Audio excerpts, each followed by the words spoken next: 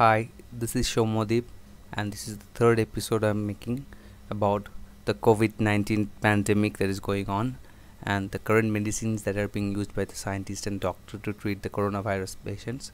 So, several drugs are being tested as COVID-19 treatments. Here, what we know so far, as the COVID-19 pandemic continues to spread across the world, killing thousands and bringing economies to their knees, doctors, scientists, and governments are on the lookout for safe and effective treatment to help those who are sick. And yet, a large issue with COVID-19 is that there is, as yet, no cure. Though there are treatments that can alleviate the symptoms, such as difficulty breathing, they do not address the underlying cause, the virus. The idea is that treating the symptoms will help prolong a patient's life and buy time for their own immune systems to kick in and remove the infection.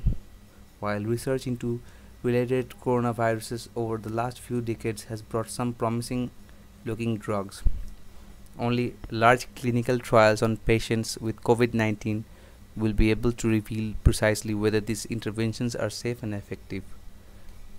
Unfortunately, these kinds of large trials take time to carry out, but they are ongoing. The World Health Organization, who announced it has helped to launch 4 mega trials on COVID-19, and there are countless more smaller ones coordinated in countries worldwide. The WHO backend trials are focusing on drugs that are thought to directly block SARS-CoV-2, the virus strain that causes COVID-19 from replicating inside our lungs. Below are some the main drugs. These drugs are helping the patients who are being severely infected with this virus. The number one drug that is being used right now is remdesivir. This is an intravenous antiviral drug that was developed to block infection with related coronaviruses and even Ebola, and is one of the drugs who is helping to investigate.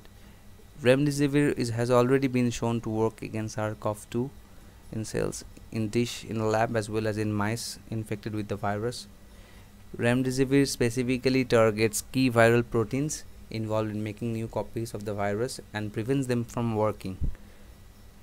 Remdesivir has already been used in some COVID-19 patients in the US, in actually part of Chicago and Illinois, and it looks promising according to the doctors and scientists, and it appears safe, but large trials are needed to really know if this is the case.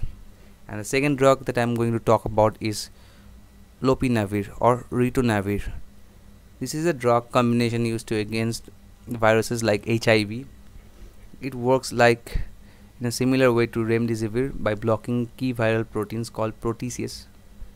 Lopinavir and ritonavir has already been effective against SARS-CoV-2 in lab cells as well as in mice, and being tested alongside an antiviral drug called interferon beta.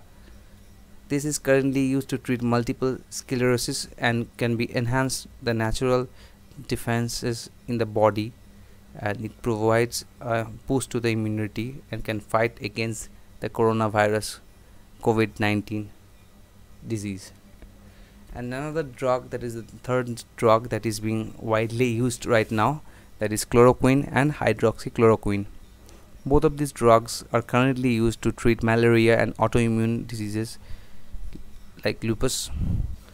Chloroquine has been tested against lots of different infections because in lab it can block viruses including SARS-CoV-2 from getting inside the cells placed in a dish and so prevent the infection. Outside the lab, chloroquine has not been demonstrated to have a profound effect at preventing the disease, and there is a limited evidence so far that it can work for COVID-19 despite receiving a lot of hype from the President Donald Trump. But again, large trials are needed, and who is supporting this?